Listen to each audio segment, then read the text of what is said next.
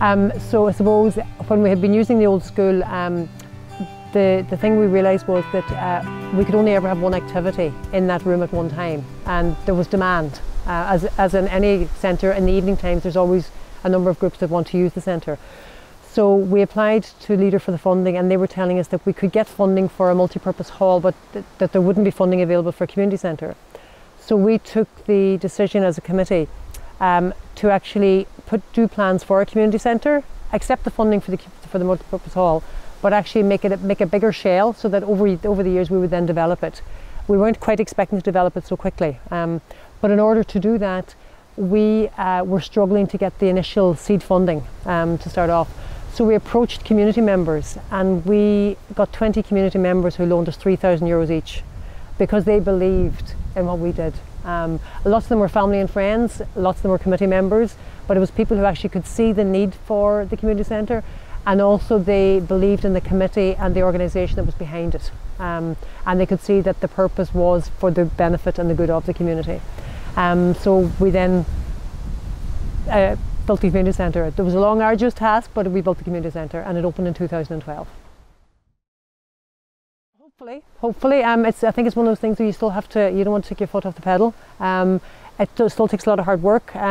We've got a number of aspirations for the future. So we are currently looking at our governance training, and we've actually, in partnership again with the DLDC, they're providing us with a facilitator.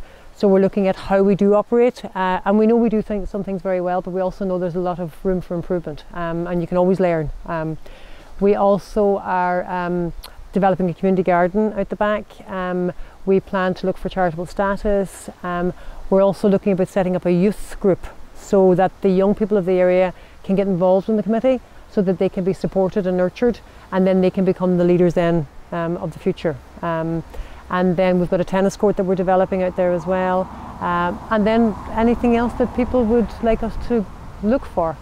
So we're always looking for funding opportunities.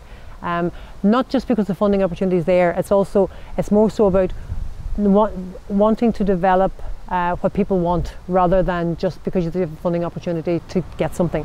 So it's actually creating something for the area that you know will be of benefit to the area.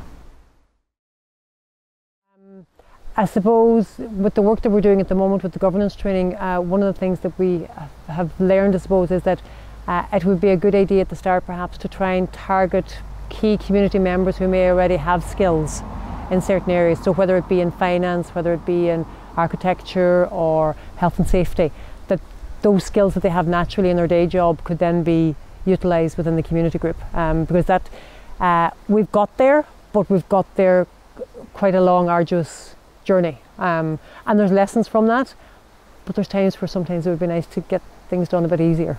So that certainly would be one of the lessons that we've learned.